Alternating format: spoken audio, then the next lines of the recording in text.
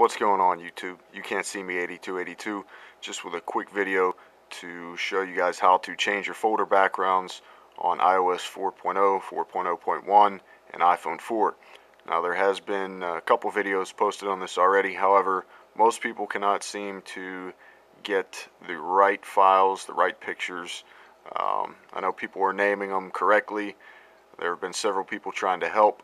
However, I think the reason that it's not working for some people is the bit depth needs to be at 32 for the PNG file instead of 24 where most of them are. Now, just to show you that I have mine working on an iPhone 4, let's go ahead and double tap to multitasking. And as you can see, my multitasking has changed. And let's go into a folder. And there you go.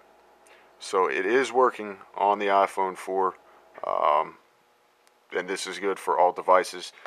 What you're going to need to do is go to this website, Daily iPhone Blog, and let's see if I can focus in on that address.